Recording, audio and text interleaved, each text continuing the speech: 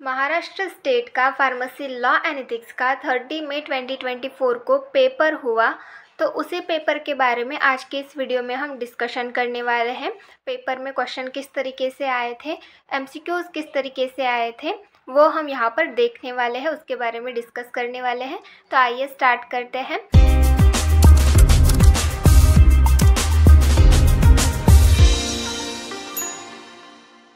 नमस्कार, आपका स्वागत है हमारे चैनल द फार्मा कोर्स 2.0 पे। तो आज के इस वीडियो में हम बात करने वाले हैं महाराष्ट्र स्टेट का जो फार्मेसी लॉ एंड एथिक्स का पेपर हुआ उसके बारे में। 30 मई 2024 को जो पेपर हुआ फार्मेसी लॉ एंड एथिक्स का, उसी के बारे में हम आज डिस्कशन करने वाले हैं। तो आइए स्टार्ट करते हैं। सबसे पहला क्वेश्चन है question number 1, attempt any 6 of the following. तो कोई भी 6 क्वेश्चन यहाँ से सॉल्व करने हैं। 7 क्वेश्चंस दिए हुए हैं। एक क्वेश्चन जो होने वाला है वो 5 मार्क्स का होने वाला है। Question number 8, define education regulation, describe it in detail and define central register. तो एजुकेशन रेगुलेशन की डेफिनेशन यहाँ पर आपको लिखनी है और एजुकेशन रेगुलेशन को डिटेल में डिस्क्राइब करना है, इसके बारे में इंफॉर्मेशन लिखनी है और सेंट्रल रजिस्टर की डेफिनेशन यहाँ पर आपको लिखनी है। तो इस तरीके से ये क्वेश्चन आया था। देन नेक्स्ट है question number B, give the constitution and function of drug technical advisory board. तो जो डी टैब है ड्रग टेक्निकल एडवाइजरी बोर्ड, इसके कंस्टिट्यूशन और फंक्शंस यहाँ पर आपको लिखने हैं। देन नेक्स्ट है question number C, discuss the ethics of pharmacist in relation to his job as per the code of pharmaceutical ethics. तो फार्मासिस्ट के उसके जॉब के रिलेशन में इथिक्स क्या है वो यहाँ पर आपको डिस्कस करने थे। The next question number D, give the functions of central drug laboratory. तो सेंट्रल ड्रग लेबोरेटरी के फंक्शंस यहाँ पर आपको लिखने थे। देन नेक्स्ट है question number E, give the formula for calculation of retail price of drug formulation and explain the term involve in it as per DPCO 1995 and define ceiling price. तो यहाँ पर retail price calculate करने का जो formula है वो यहाँ पर आपको लिखना है और उसको एक्सप्लेन करना है। जैसे DPCO में एक्सप्लेन किया है उसी तरीके से एक्सप्लेन करना है और सीलिंग प्राइस की डेफिनेशन यहाँ पर आपको लिखनी है। देन नेक्स्ट है question number F, what is clinical trial and explain various phases of clinical trials. तो क्लिनिकल ट्रायल मतलब क्या होता है ये यहाँ पर आपको लिखना है और जितने भी फेजेस होते हैं क्लिनिकल ट्रायल्स के वो यहाँ पर आपको एक्सप्लेन करने हैं। देन नेक्स्ट है question number ji, define government analyst, state qualification for appointment of government analyst as per DNC act 1940। तो गवर्नमेंट एनालिस्ट की यहाँ पर आपको डेफिनेशन लिखनी है और जो भी क्वालिफिकेशन ज़रूरी होता है गवर्नमेंट एनालिस्ट के लिए वो यहाँ पर आपको लिखना है। तो इस तरीके से ये 5 मार्क्स के लिए क्वेश्चन आए थे। देन नेक्स्ट है question number 2, attempt any 10 of the following. तो यहाँ पर हमें 11 क्वेश्चंस दिए गए हैं, उनमें से 10 क्वेश्चंस आपको सॉल्व करने हैं। एक क्वेश्चन 3 मार्क का होने वाला है। Question number A, right the classes of drugs and cosmetic prohibited for manufacture as per DNC act and rules. तो यहाँ पर क्या करना है, यहाँ पर आपको क्या लिखना है, जो भी क्लासेस, जो भी ड्रग्स के और कॉस्मेटिक के क्लासेस है जो कि प्रोहिबिटेड किए हैं, जिन पे मनाही की गई है मैन्युफैक्चर करने से, ऐसे ड्रग्स या फिर कॉस्मेटिक जिनके मैन्युफैक्चरिंग के ऊपर मनाही की गई है, प्रोहिबिटेड है, ऐसे ड्रग्स के जो क्लासेस है, ऐसे कॉस्मेटिक के जो क्लासेस है वो यहाँ पर आपको लिखने थे। देन नेक्स्ट है question number B, give any 3 bonafide reason for termination of pregnancy under medical termination pregnancy act 1971। तो प्रेगनेंसी को टर्मिनेट करना है तो उसके लिए कौन से बोनाफाइड रीज़न होने ज़रूरी है, उनमें से कोई भी 3 बोनाफाइड रीज़न यहाँ पर आपको लिखने हैं। तो प्रेगनेंसी टर्मिनेट करने के लिए जो भी रीज़न ज़रूरी होते हैं, प्रॉपर रीज़न होना चाहिए, तो कौन से प्रॉपर रीज़न होते हैं वो यहाँ पर आपको लिखना है। देन नेक्स्ट है question number C, describe documentation, licence and renewals of pharma manufacturing as per good regulator practices. तो फार्मा मैन्युफैक्चरिंग में कौन कौन से डॉक्यूमेंटेशंस लगते हैं, कौन से लाइसेंस लगते हैं, कौन से रिन्यूअल्स लगते हैं, वो यहाँ पर आपको लिखने हैं। देन नेक्स्ट है question number D, right recommendation of drug inquiry committee. तो ड्रग इंक्वायरी कमेटी के यहाँ पर आपको रिकमेंडेशंस लिखने थे।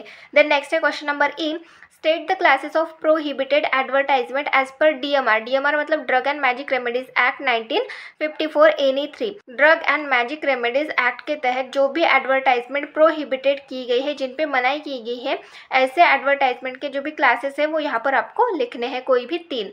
Then next question number F, what are the labelling particulars required to appear on label of ophthalmic preparation. तो जो ophthalmic preparation है उनके लेबल पे कौन कौन से पर्टिकुलर्स होने ज़रूरी है, उनके लेबल पे, जो भी ऑप्थेल्मिक प्रिपरेशन है उनके लेबल पे कौन से पर्टिकुलर्स रिक्वायर्ड है, कौन से पर्टिकुलर्स वहाँ पर होने ज़रूरी है, वो यहाँ पर आपको लिखने हैं। देन नेक्स्ट है question number ji, define poison as per poison act 1919 and name any 2 poison specified in list A and list B each. तो पॉइजन की डेफिनेशन यहाँ पर आपको लिखनी है और लिस्ट ए में और लिस्ट बी में जो भी पॉइजन स्पेसिफाइड किए गए हैं तो उनके एग्जाम्पल्स, उनके नाम यहाँ पर आपको लिखने हैं, कोई भी 2। देन नेक्स्ट है question number H, right penalties for punishment for कॉन्ट्रावेक्शन in relation to Coca plant under NDPS act and the rules. तो कोका प्लांट के रिलेशन में जो भी पनिशमेंट मिलती है एनडीपीएस एक्ट के अंडर में, वो यहाँ पर आपको लिखनी है। Question number I, define repacking of drug and state any 4 conditions for grant of repacking licence. तो रीपैकिंग ऑफ ड्रग की यहाँ पर आपको डेफिनेशन लिखनी है और रीपैकिंग लाइसेंस को ग्रांट करने के लिए जो भी कंडीशंस फुलफिल करनी पड़ती है उन कंडीशंस के बारे में कोई भी 4 कंडीशंस यहाँ पर आपको लिखनी है। देन नेक्स्ट है question number J, differentiate brand name versus generic name of drugs. तो ब्रांड वर्सेस जेनेरिक यहाँ पर आपको डिफरेंस लिखना है, इनमें डिफरेंस क्या है वो यहाँ पर आपको लिखना है। क्वेश्चन नंबर के, what are the functions of the national council for clinical establishment. तो national council for clinical establishment के फंक्शंस क्या है वो यहाँ पर आपको लिखने हैं। तो इस तरीके से ये 3 मार्क्स के लिए क्वेश्चन आए थे। देन नेक्स्ट है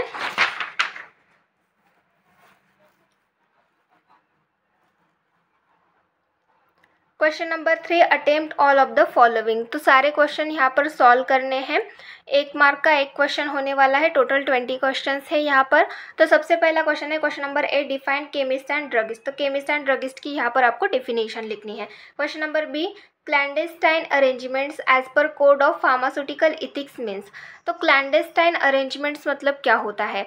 अब हमने कोड ऑफ फार्मास्यूटिकल इथिक्स में हमने फार्मासिस्ट के रिलेशन पढ़े, उसके जॉब के, उसके ट्रेड के रिलेशन में फार्मासिस्ट के इथिक्स क्या होते हैं उनके बारे में हमने देखा।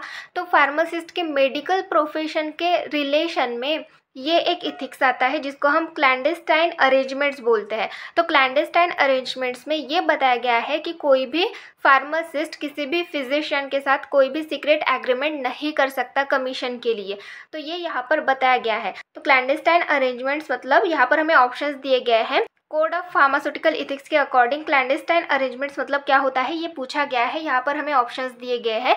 सबसे पहला है secret agreement, second one is the pharmacist में render first aid to victim, third one is the link between medical profession and public and fourth one is the all of the above. तो यहाँ पर सबसे पहला option secret agreements. Secret agreements मतलब ही clandestine arrangements होता है code of pharmaceutical ethics के according. तो ये इसका आंसर हो गया सबसे पहला सीक्रेट अरेंजमेंट्स। देन नेक्स्ट है question number C, CPCSEA stands for. तो CPCSEA मतलब इसका फुल फॉर्म यहाँ पर पूछा गया है। तो CPCSEA का फुल फॉर्म होता है committee for the purpose of control and supervision of experiments on animals.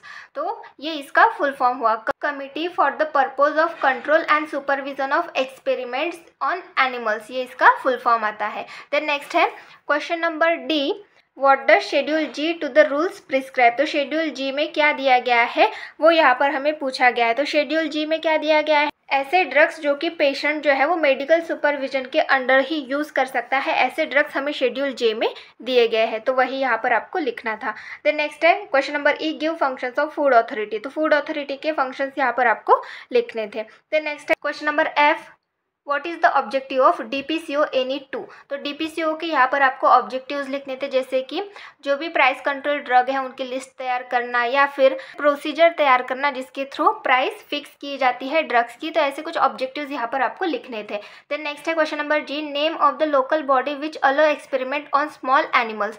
तो स्मॉल एनिमल्स पे एक्सपेरिमेंट्स अलाउ करने के लिए कौन सी लोकल बॉडी होती है वो यहाँ पर हमें पूछा गया है। ऑप्शंस दिए गए हैं CPCSEA, second one is the IAEC, third one is the IACE, fourth one is the IECC। तो यहाँ पर आंसर आता है IAEC, institutional animal ethics committee, ये इसका फुल फॉर्म होता है। तो IAEC ये ऐसी कमेटी है जो कि स्मॉल एनिमल्स पे एक्सपेरिमेंट परफॉर्म करने के लिए अलाउ करती है। तो इसका आंसर आता है IAEC, institutional animal ethics committee. Then next है question number H, medical termination of pregnancy act was passed in. तो मेडिकल टर्मिनेशन ऑफ प्रेगनेंसी ये एक्ट कब पास हुआ था, 10 अगस्त 1971, ये इसका यहाँ पर आंसर आता है। Question number I, for the production of basic stage post tax return of dash on net worth is considered. तो DPCO जो हमारा नेशनल फार्मास्यूटिकल प्राइसिंग अथॉरिटी है, उसमें से ये क्वेश्चन अराइज हुआ है। तो यहाँ पर क्वेश्चन क्या पूछा गया है, for production from basic stage post tax return of. तो यहाँ पर पोस्ट टैक्स रिटर्न कितना होता है नेटवर्थ पे, ये यहाँ पर पूछा गया है। तो ऑप्शंस दिए गए हैं। सबसे पहला है 10%, second is the 20%, third one is the 8% and fourth one is the 18%। तो यहाँ पर आंसर आता है 18%। देन नेक्स्ट है question number J, give 2 examples of schedule जे। तो शेड्यूल जे के कोई भी 2 एग्जाम्पल्स यहाँ पर आपको लिखने थे। अब शेड्यूल जे में क्या आता है, ऐसे डिसीज़ और ऐसे डिसऑर्डर्स के नेम जिनके जो ड्रग्स होते हैं वो ये क्लेम नहीं करते कि वो उस ड्रग को प्रिवेंट करेंगे या फिर क्योर करेंगे। ऐसे डिसीज़ के नेम जो है वो शेड्यूल जे में आते हैं, जैसे कि एड्स हो गया, कैंसर हो गया, एंजाइना पेक्टोरिस हो गया। तो ऐसे कुछ डिसीज़ के नाम यहाँ पर आपको लिखने थे। देन नेक्स्ट है क्वेश्चन नंबर के, state the principles of bio ethics. ये बायो इथिक्स हो गया, यहाँ पर बायो इथिक्स चाहिए तो प्रिंसिपल्स लिखने हैं यहाँ पर आपको बायो इथिक्स के। देन नेक्स्ट है question number L, mention different classes of medical device. Medical devices के जो अलग अलग तरीके के क्लासेस है वो यहाँ पर आपको मेंशन करने हैं। देन नेक्स्ट है question number M, GRP stand for, GRP मतलब good regulatory practice. Then next है question number N, national institute of disaster management authority comes under, first option ministry of home affairs, second one is the ministry of environment, third one is the ministry of pollution, fourth one is the ministry of foreign affairs. तो इसका answer आता है first option ministry of home affairs. ये जो national institutional of disaster management authority है ये ministry of home affairs के under में आती है। देन नेक्स्ट है question number O, who is the head of central authority investigation wing. तो सेंट्रल अथॉरिटीज इन्वेस्टिगेशनल विंग के हेड कौन है, यहाँ पर ऑप्शंस दिए गए हैं। Police inspector, second one is the director general, third one is the magistrate and fourth one is the police commissioner. तो यहाँ पर आंसर आता है सेकंड, डायरेक्टर जनरल। ये हेड होते हैं सेंट्रल अथॉरिटीज इन्वेस्टिगेशन विंग के। देन नेक्स्ट है question number P, ICMR stand for. तो ICMR का यहाँ पर फुल फॉर्म पूछा गया है। ICMR मतलब Indian council of medical research, ये इसका फुल फॉर्म होता है। देन नेक्स्ट है question number Q, who is the head of central drug standard control organisation. तो CDSCO के हेड कौन होते हैं ये यहाँ पर पूछा गया है।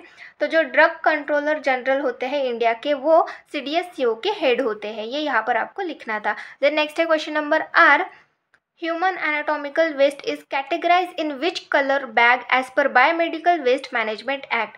तो जो भी ह्यूमन एनाटॉमिकल वेस्ट है वो कौन से कलर्स के बैग में कैटेगराइज किए गए हैं वो यहाँ पर हमें पूछा गया है। 4 कलर के बैग्स में इसको कैटेगराइज किया गया है, yellow, red, blue and black. तो इस तरीके से 4 कलर के बैग्स में इसको कैटेगराइज किया गया है। येलो बैग में इन्फेक्शन वेस्ट हो गया, बैंडेजेस हो गया, वो आते हैं। रेड बैग में इंजेक्शंस हो गया वो आते हैं। ब्लू बैग में जो ग्लास बॉटल्स होते हैं, जो भी वैक्सीन्स रखने वाले जो बॉटल्स होते हैं वो वहाँ पर आते हैं ब्लू बैग में। ब्लैक में जो नीडल्स आते हैं विदाउट सिरिंज, ऐसे जो नीडल्स होते हैं वो ब्लैक बैग में रखे जाते हैं। तो इस तरीके से 4 कलर के बैग्स में इसको कैटेगराइज किया गया है। देन नेक्स्ट है question number S, minimum haemoglobin required to donate blood is. तो मिनिमम हीमोग्लोबिन कितना रिक्वायर्ड होता है ब्लड डोनेट करने के लिए। तो अगर हम फीमेल में देखें तो फीमेल में 12.5 लगता है और मेल में 13। तो आपने इनमें से कोई आंसर लिखा होगा तो वो आपका सही है। देन नेक्स्ट है question number T, define bio ethics. Bio ethics की यहाँ पर आपको डेफिनेशन लिखनी थी। तो इस तरीके से ये क्वेश्चन आए थे 1 मार्क के लिए। इस तरीके से ये पेपर आया था महाराष्ट्र स्टेट का फार्मेसी लॉ एंड इथिक्स का। Thank you.